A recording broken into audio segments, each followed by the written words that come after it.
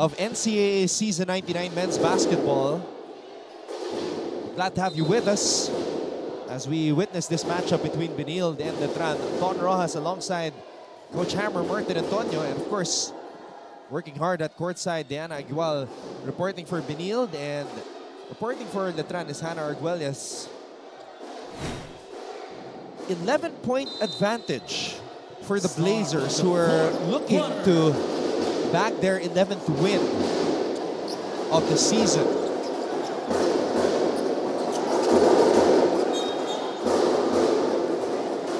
Letran, of course, 2 more games remaining. And after this, they will have San Beda in their last game, which is incidentally also going to be the last game of the elimination round. So still a lot of things to look forward to bago matapos ang ating elimination round. Bola na kay Garupil, binigay dito kay Deo Quahao. Quahao pulls up. Deo Quahao, shot is short. Porcelo saves it to the wrong man. Oxon is running. Oxon back to Cajucom. Good recognition, rewarding Josh Cajucom on that hard sprint. Would have given it to Turco for a dunk.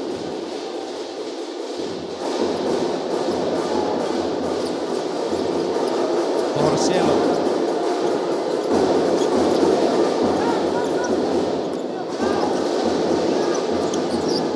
Garupil pulls up from the baseline. Oxon battling for the rebound, and Jumawas, or rather Porcelo's back, hits the baseline as Kobe Monhe returns.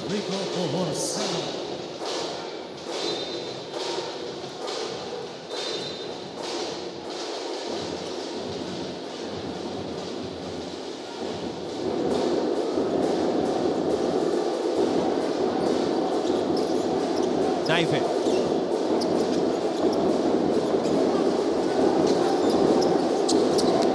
Corteza. Jump hook by Miggy Corteza. What a second half he is having. He and Mark Santo, both of them picking up the clutches after Will Gozub had to head to the locker room. Monhe, wild reverse, bothered. It's Benilde basketball as we hear from Diana Agual. With Will Gozub still not returned on the court, Coach Charles in their most recent huddle asked the rest of the team to keep on stepping up and to put more and more effort in this final quarter. So far, Anton and Coach Hammer, Coach Charles is happy about the sudden confidence na ipinapakita ng kanyang koponan. Paalala na lang nito na wala pa rin sila sa pwesto para maging kampante. If anything, they just have to keep doing what they're doing right now, o kaya naman ay higitatan pa ito. That's it for the side of the Blazers. Anton and Coach Hammer, balik sa inyo. Yeah, no reason to be complacent at all, because some pundits would say complacency is one of the reasons why Benilde had a poor first round, not living up to the hype and expectations. Pero at the end of the day, Anton, kailangan lang naman nilang pumasok sa Final Four para magkaroon ng chance for the championship. Again, babalikan natin yung championship na kinuha nila sa mahirap na paraan. Twice to beat yung kalaban, tries to beat ka. On the last game of the eliminations, kailangan lang talunin yung UPHR pa nun para makapasok sa Final Four. They were able to do it. They were able to beat Perpetual twice. And then, nanalo sila sa San Sebastian. 11 seconds on the shot clock. Marcos. Oxon. The hookup coming off that elevator screen. The hookup for 3. Ball goes out of bounds. It's Letran basketball. And speaking of the Knights, we have this report from Hannah Arguelles. Thank you so much, Anton. It is a tense last few minutes, especially with the door to a win against the Benilde Blazers slowly closing for the Letran Knights, losing their advantage on the scoreboard. Coach Renzi Bahar is frustrated, to say the least. Kaya naman paalala niya sa kanyang koponan, push the ball, be aggressive, and to not give up, since a lot can happen in a single quarter. Yan muna ang quick update mula sa mga Knights, Anton and Coach Hammer. So a fast-paced offense. Yan ang hinihingi ni Coach Renzi Bahar as they are playing catch-up. But they've got to get those shots to fall through the net. Ano dun yung mga tira, kaya lang hindi nahuhulog. Oxon, long step back. Kahoko spins into trouble. Mama sa sapatos.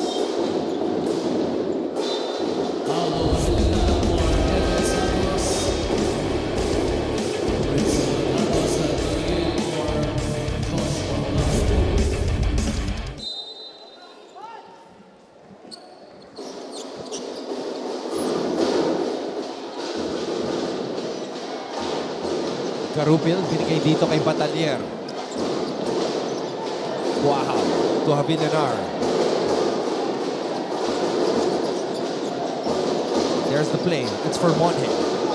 Monje is blocked, but he will head to the 9 for 2. Body contact.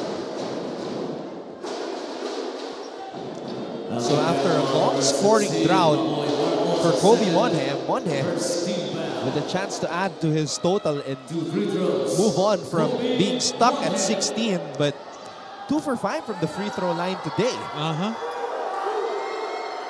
There you go. 17 points for Kobe Monje. 3 away from matching his career high.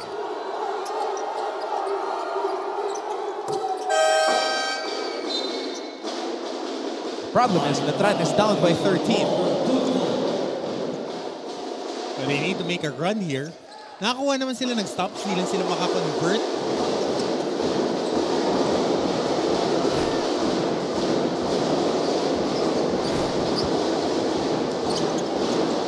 Carlos. Oxon, back to Prince. Oxon binigay dito kay Marcos. Marcos. Good move, was unable to put it down. Garupil, sidestep. Garupil. Sayang lang, hindi natapos. Oxon to Carlos, had a lot of time to think about that 3. Carlos, scoop shot. Marcos, almost a putback. Habilenar gets it to Quahao. Garupil. Wow, Garupil is... Sinasakasaan talaga yung mga bantay. He is stepping up and in a position to have to do his job, which was not Alam mo na part sino of the... naalala ko sa kanya na guard. Na ganyan din yung tindig pati buhok. Oh. Si Aloy Tapla. Di ba stocky lang si Tapla? Pero parehas pati mga atake. Naalala mo ba? Is it Tapla or Tapia? Tapla. Tapla. Yeah, I remember always being confused with his last name. Parang kakambal ni Kojak Miligrito yung tindig.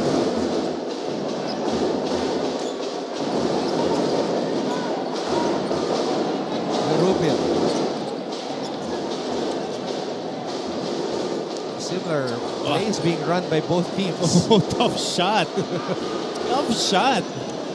Quahao humihingi ng foul. Dea Quahao, by the way, has 2 more playing years here in the NCAA. So he will play beyond season 100. Pahihirapan yan. So, despite playing for his 3rd school in college, meron pang 2 taon dito sa NCAA. Si Deo Quahao. And the thing is, I covered him when he was playing for his previous school before the pandemic. So, I was actually surprised to know na may 2 taon pa si Deo. Baka graduate 16 lang, tapos na line up na agad. Oxon shoots in front of Quahao. Miguel Oxon will still play in season 100. Did he say? Well, unless he changes his mind, he did not say. But eligibility, yes. Malakas sila pag nandun si Oxon, ha?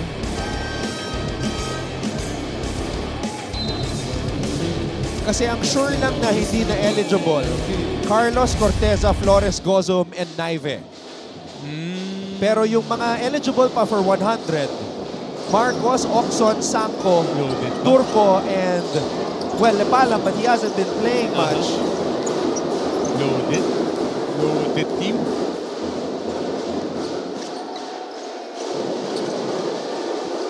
Kasi kahit na 0 out of 8, 0 out of 9 the whole game si Mix Oxon, pagka endgame, iba eh, buo yung loob. Yeah, parang si Paolo Hernandez. Oo. Remember? When he hit that big shot? Oo. Siya pa yung dumive para sa bola.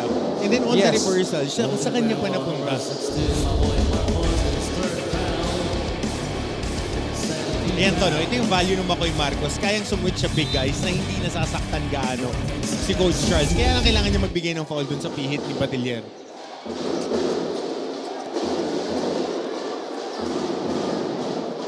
Bautista, another player getting some burn here. All of a sudden, for the Letran Knights, Justin Bautista. Exit screen para dito kay Mix Oxon, getting in rhythm for that 3. Right on cue. And Benilde is up by sweet 16.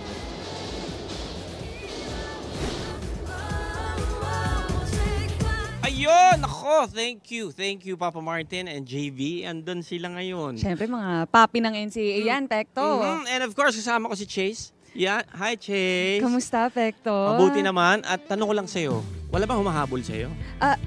Wala. Hoy! Sandali! Ay, sorry. Hindi mo wala, sorry. Chase kasi hinahabol. Well, anyway, nandito kami ngayon sa Barangay Ugong, Pasig City. At syempre, para maghanap ng mga supporters sa, syempre, dito sa NCAA.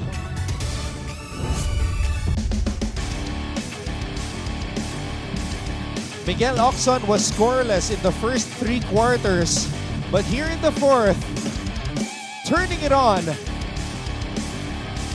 like a microwave, getting hot in an instant.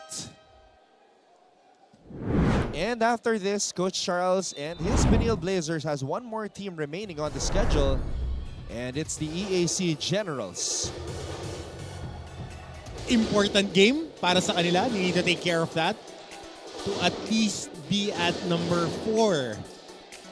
3 and 4 rather. Talaga hotly contested eh. 4 teams trying to vie for that number 4 spot. Mapua still has to play JRU. LPU has to play San Beda. Yep, on Tuesday. My goodness. Yun ang kagandahan ng scheduling eh. Sa dulo, magbabakbakan pa kayo. Bautista. Oh, wow, pretty finger roll. Sayang lang.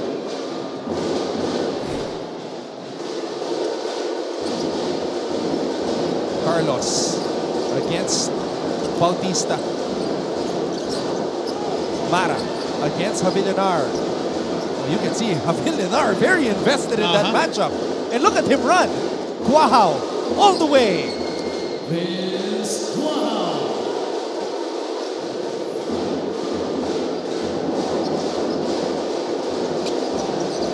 Carlos being defended by the sophomore Justin Bautista.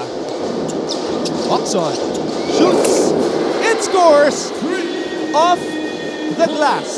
Kailangan lang makabutas ng isa, dire-diretso na. That's his 3rd triple, if I'm not mistaken, or 4th. You're right about the first one. Third triple. 3 out of 7, all made here in the 4th. So double digits na siya agad. Ganun lang. Mara. And Carlos says, let's set it up.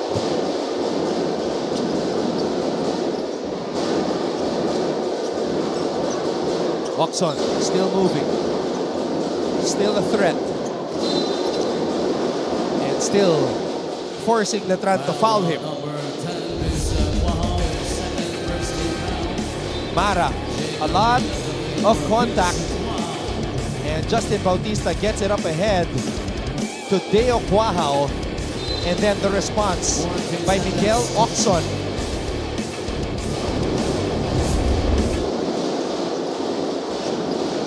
Garupil defending Oxon, and that's going to be Letran basketball as we enter the last 2 minutes of the game.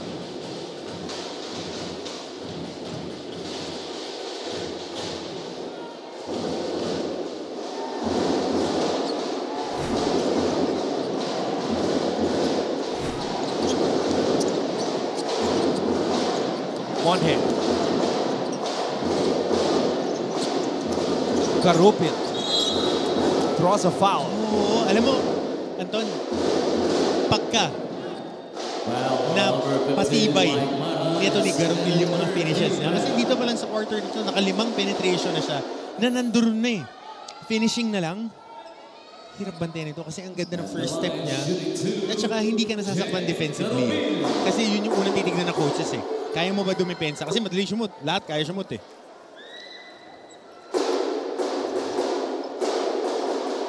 First impressions last, and I will never forget the entry of this guy, Steven Garupil. Sanbeda Letran. Man, when you're a rookie sticking your tongue out in your first game and it's a Sanbeda Letran matchup, you know this guy's got balls. Yep. The cojones.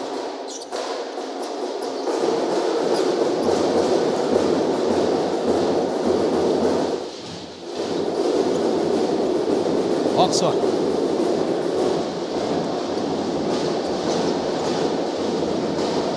Wanting to put the finishing touches on this impending win by the Blazers. Oxon for three.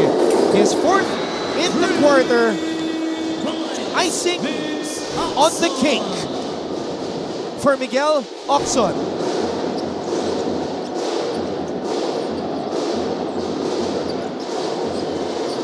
Monhe. Monhe throws it out to Batalier. Batalier. Garupil. Oh, he's had a lot of those misses.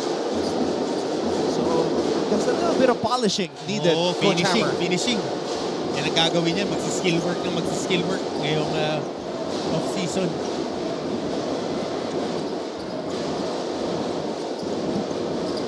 Mara. Oxon.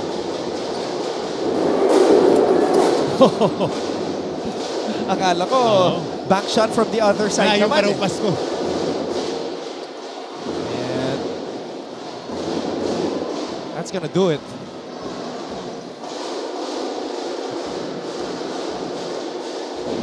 Another decisive win for Benilde over Letran. As Coach Charles Tew and his Blazers improved to 11-6. Letran falls to 2-15. The Blazers are back in third place. 54-72. Final tally, 72 for Benilde, 54